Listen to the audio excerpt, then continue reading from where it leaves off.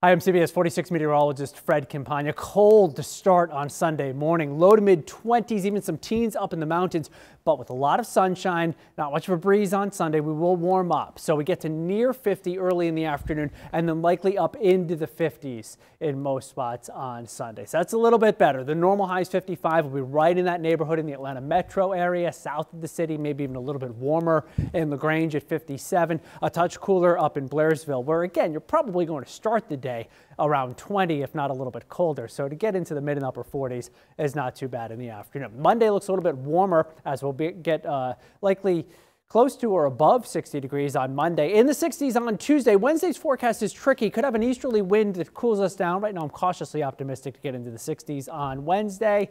30% chance of showers on Wednesday, a better chance of some rain coming through on Thursday. Right now it looks more like afternoon and evening with this front that is going to bring us some colder weather. You can see the wintry precipitation on the western side of that front. Likely to be some icy conditions in North Texas around Dallas. I don't see that getting, though, into North Georgia. Just the cold air moving in as we dry out on Friday. So Friday's highs will only be in the 40s.